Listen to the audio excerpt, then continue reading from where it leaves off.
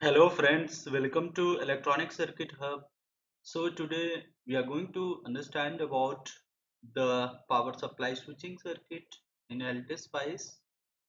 So I will run the simulation and I will show you the output voltage, the output current, right? The power dissipation across this MOSFET and the gate to source voltage of this MOSFET and what is the purpose of this register divider being used here, R2 and R1. Why this R1 and R2 used here? So I will explain everything today, right? So let us understand how this circuit works, right? So you can see here you have 12 volt power supply and you want to switch this power supply as per your requirement, right?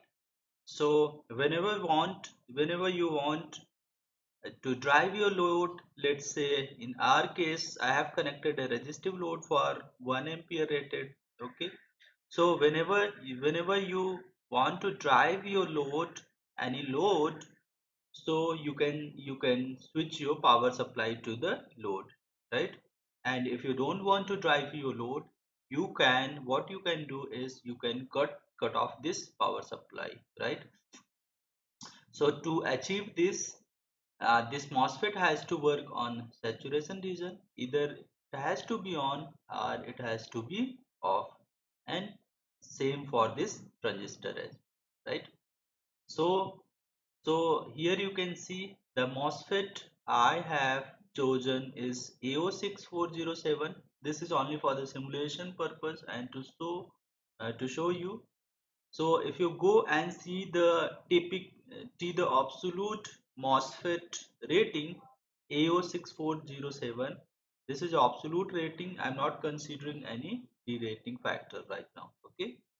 So if you see the drain to source voltage is minus 30 volt, right? And ID at VGS equal to minus 10 volt is minus 85 ampere. RDS on at VGS minus 10 volt is less than 4.5 milliohm, and IDS on at VGS minus 6 volt is less than 6 milliohm. So if you see here, the maximum gate to source voltage of your MOSFET is minus 10 volt.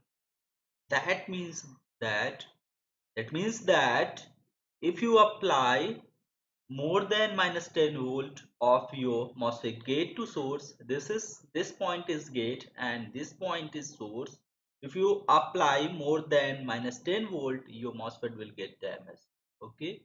So in this type of circuit, how we can lower down the MOSFET gate to source voltage, right? So to achieve this you can use the resistor divider. Okay. If you use the resistor divider of same value, that means your 12 volt is going to be divided in two parts, that is 6 volt here across the R2, and considering the saturation voltage of Q1 and voltage drop across R1, you will get 6 volt here. Okay. So in here you will get the voltage drop across R1 VR1 plus VC set, right? So now you can see you have your gate to source voltage here minus 6 volt. I will show you in the simulation. If you let us talk about this transistor Q1. So here I have given the pulse of 1 millisecond with the voltage amplitude of 3.3 volt, and this is current limiting resistor of transistor uh, BJT 4.7K, right? So if you want to use any for your real application, you can use capacitor as input and capacitor at output as well, but for the moment I am not considering. And you can also select the MOSFET rating based on application. For the likewise for this application, this rating is more. Okay. So a minus 85 ampere current is not required because our load current is only 1 ampere. But for this is simulation purpose. Okay. Now let me run the simulation. Okay, so I'll go here. This is simulation button, right? So maybe I will child window vertically so you can see here. So let me show you first the, let me divide it in plot pane, right?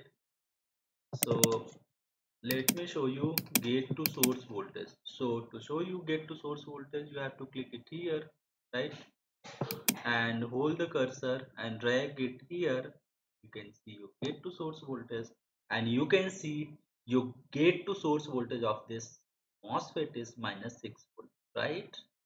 So I already explained how it is coming. Now let me show you the output voltage here. What is the output voltage? You can see output voltage starting from 0 to 12 volt, right? And if you want to see any other parameter, let me show you the output current here. So it is, you can see here it is up to 1 ampere. If you want to see any other parameter, let me show. The power dissipation for this MOSFET M1 is coming around 3 watt, right?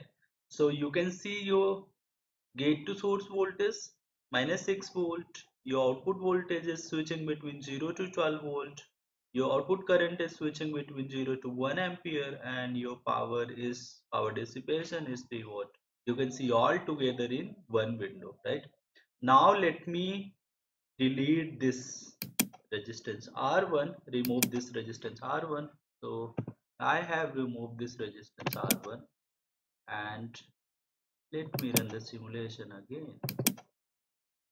Okay, so let me run the simulation again for same parameter. So you can see now in this case your gate to source voltage is switching from 0 volt to -12 volt. Here 0 volt, and here -12 volt, here 0 volt, and here 12 volt, and the rest of the parameter is same.